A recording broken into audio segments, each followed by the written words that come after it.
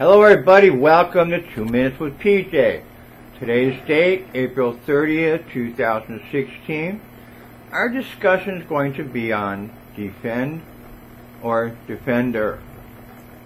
In Joshua 2:15, we defend you with our lives. Then since her house was on top of the city wall, she let them down by a rope from a window. In 2 Chronicles 19:11, be fearless in your stand for truth and honesty, and may God use you to defend the innocent, was his final word unto them.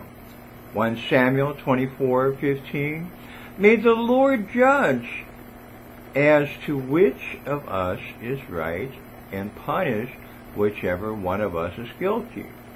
He is my lawyer and defender, and he will rescue me from your power.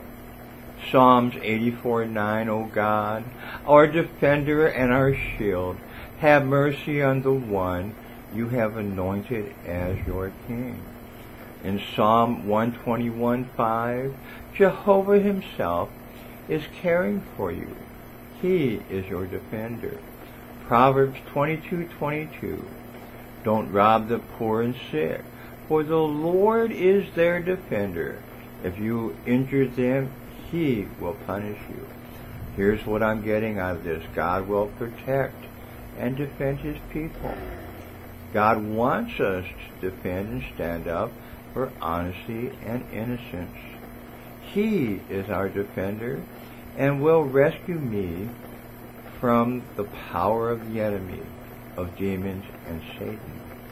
Jesus is our defender who cares for us, his children. And God is our defender and shield. I want you to think about this day and have a blessed day.